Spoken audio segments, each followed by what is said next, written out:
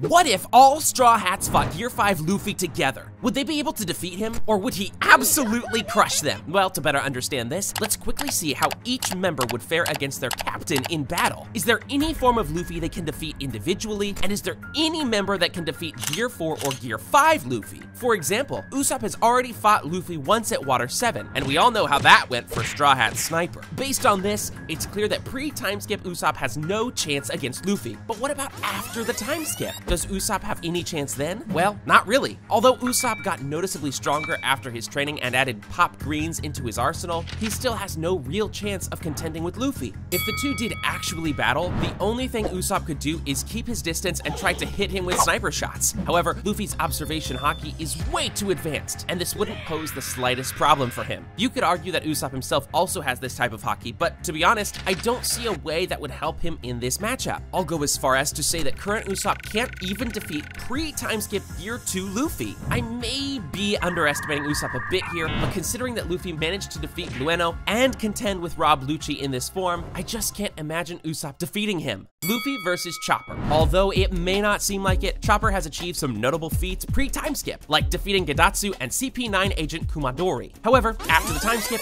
he suffered the same fate as Usopp, very slight power improvement and lagging behind his fellow crewmates. On top of that, the Straw Hats doctor has zero understanding of haki, and there are no signs that he will learn it anytime soon. The only actual threat to Luffy would be his strongest transformation, Monster Point. But even then, can he do anything against his captain? Well, if it's pre-time skip Luffy and he isn't using any gears, sure, I think he'd be able to defeat him. Nevertheless, if Luffy activates Gear 2, there is just no way Chopper could keep up with its speed. He'd be crushed in no time. Due to his endurance, he'd definitely be able to stay alive a bit longer than Usopp, but at the end of the day, he should just stick to being a doctor. Although Chopper couldn't contend with Luffy on his own, he'll definitely be much more useful at the end of the video when all Straw Hats engage Luffy together. Luffy versus Brook. Here is when things start to get interesting. When Brook was initially introduced, it seemed like he was just a weird, funny guy who couldn't fight at all, but that was far from the truth. Brook turned out to be a very experienced and strong swordsman. Well, not as strong as some of the legends of the series, but no small fry either. Most importantly, he is really experienced, as he was a pirate even before Gol D. Roger went out to the sea. So, is there any form of Luffy he can defeat? Well, due to his incredible speed, I think he would actually be the first character on this list to hold his own against Luffy's pre-time skip transformations. Now, this doesn't mean he'll win for sure, but he definitely put up a great fight and survived far longer than the other characters so far. Of course, it goes without saying that Gear 4 Luffy would crush him in seconds. Luffy versus Nami. Nami being this high on this list might seem unrealistic, but if you really think about it, she has actually gotten pretty powerful recently. After the time skip, her main weapon, Climb Attack, got some very powerful upgrades, and recently it even became sentient, thanks to Zeus fusing with it and amplifying its power. Nami's greatest achievement is bringing down Ulti, a beast pirate worth 400 million bellies, proving just how strong she really became. So, how would she fare against Luffy? Well, due to everything I mentioned so far, she should be able to defeat Luffy's pre-time skip gear transformations. However, if you still don't believe this, just remember that Nami also knows Luffy's personality, and since he is not really the smartest guy out there, she'd probably manage to manipulate him to some extent and eventually defeat him. When it comes to Luffy's more powerful transformations, she stands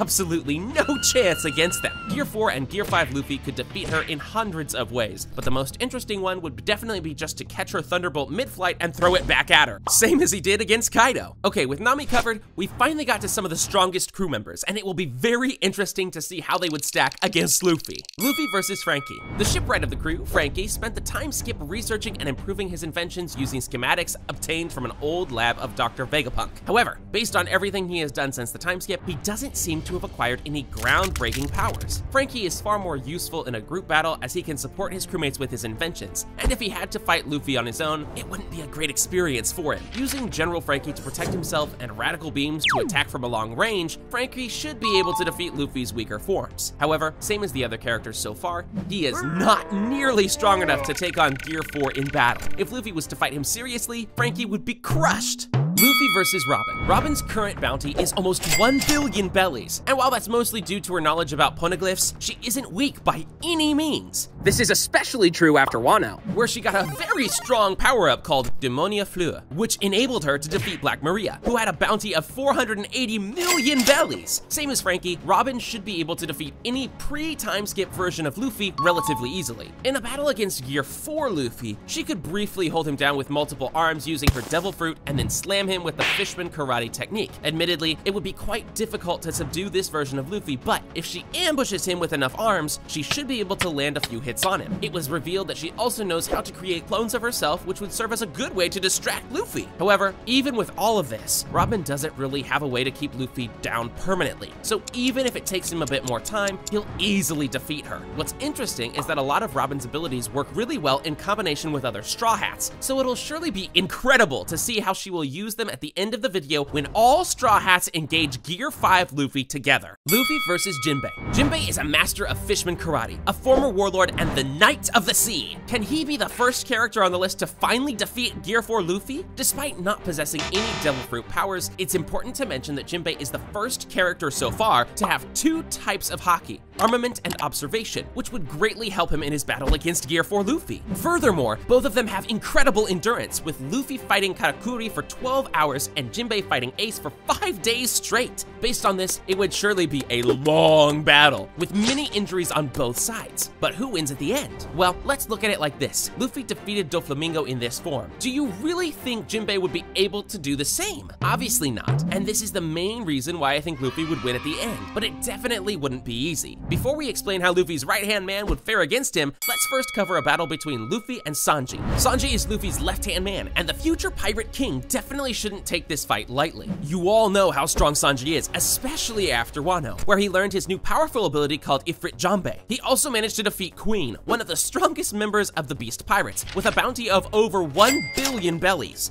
Due to his offensive fighting style, Sanji would engage Luffy immediately and start dealing serious damage with his kicks. Also, since Sanji is arguably the fastest crew member, Gear 4 Luffy would have a very hard time dodging his attacks. Luffy would most likely have to fight in his Boundman variation in order to survive some of Sanji's powerful kicks. One more important thing about the fourth gear is that it significantly affects Luffy's body. This means that if Sanji can stay alive until Luffy reaches his limit, he could easily finish him off since Luffy would be completely defenseless. So, can Sanji pull it off? Is he the first Straw Hat to defeat Gear 4 Luffy? Yes! I think Sanji could achieve this with mid to high difficulty, but unfortunately, that's exactly where Sanji's luck ends, as when Luffy enters his newest Gear 5 form, he would absolutely crush him. There is no way Sanji can even remotely contend with this beast. He would lose in mere minutes. Luffy versus Zoro. Zoro is, without a doubt, the second strongest member of the Straw Hat crew. He is also the only character in the crew besides Luffy to have all three types of haki. Zoro did some incredible things in Wano, like blocking Emperor's combined attack, injuring Kaido, and even defeating King. He is surely the one who will give Luffy the absolute toughest fight so far, and there is one important reason for this. Since Zoro uses swords and cutting attacks to fight, he is Luffy's natural weakness. Using his three-sword style, each of Zoro's attacks would be deadly for Luffy, and he'd have no other option than to dodge every single one.